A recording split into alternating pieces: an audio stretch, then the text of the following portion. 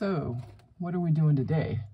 Well, today I'm visiting friends in Tucson, Arizona, but I'm in the quest to get some quail eggs so that I can start some quail.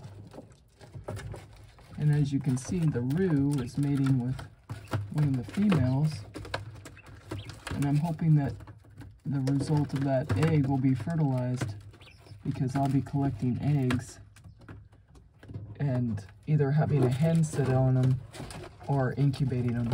Now, unlike chickens, quail are like birds on steroids. They are almost adult size by 6.5 weeks.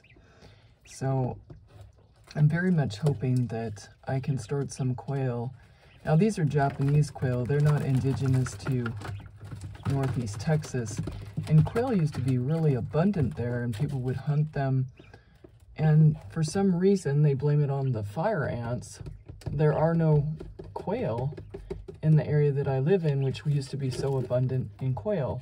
Now, local farmers have tried to release the bob whites, which were indigenous to the area, but to no effect.